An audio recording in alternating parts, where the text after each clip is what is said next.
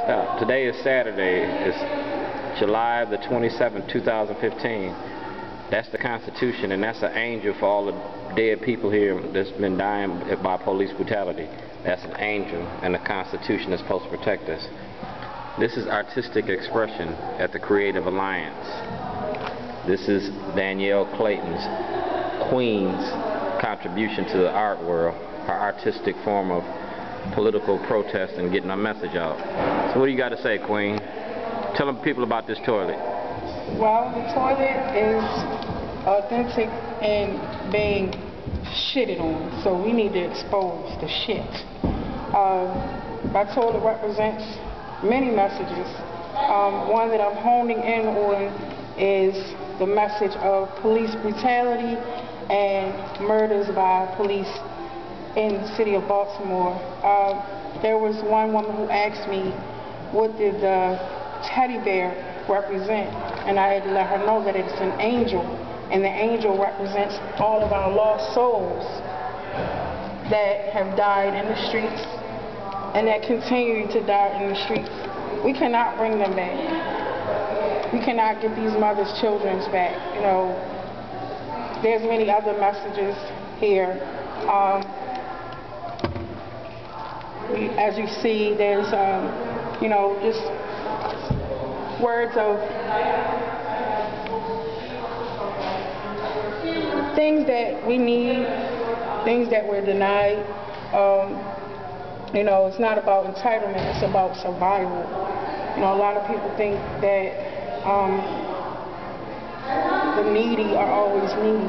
But if you give them resources, they can, you know, be self-sufficient. There's also a message about human trafficking being modern-day slavery.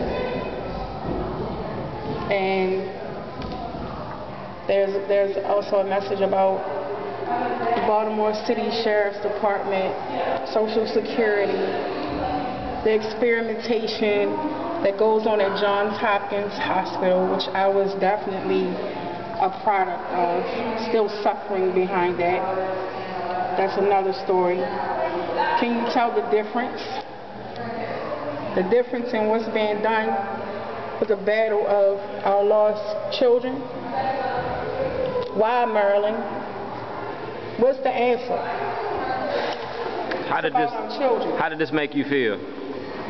It just made me feel like I'm vomiting a lot of emotion that needed to come out. And I'm grateful for the opportunity to share this message, these messages. You know, where's our confidentiality? Where are our resources? Word of mouth can tell you more about the mission statements of these programs that are supposed to come to aid, you know, in our need, to help us be better people, to help us be self-sufficient.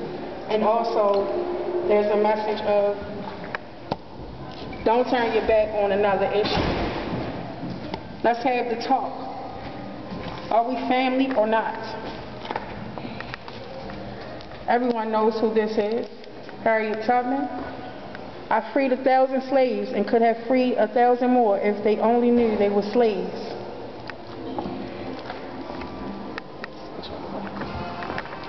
Virtual this, virtual that. What happened to real? Let's build families. Help children cope with divorce. No stress. Save yourself. So this you save yourself and save others. So this toilet is filled with messages, correct? Yes. So tell the people. Butter us up with the cherry on top. A moment for you to think about. The content warning. There's another side to the story to know. So tune in. Tales from the Trenches. This is Tales from the Trenches. You're going to see a lot of toilets around Baltimore. We're going to start putting our messages on toilets. We're going to start getting our issues put on these toilets. You're going to stop treating us like shit, because I'm going to start treating you like shit. It's our First Amendment Constitution rights, freedom of speech. And Governor O'Malley is tied to this. He's tied to this. It's about our kids and our future. Don't flush it down the drain. Police brutality equals a dead man walking in Baltimore. And Governor O'Malley created this situation, so he's tied to these toilets. Thank you. You a member of the Creative Alliance? Yes. You are officially an artist. Yes. Thank you. Thank you.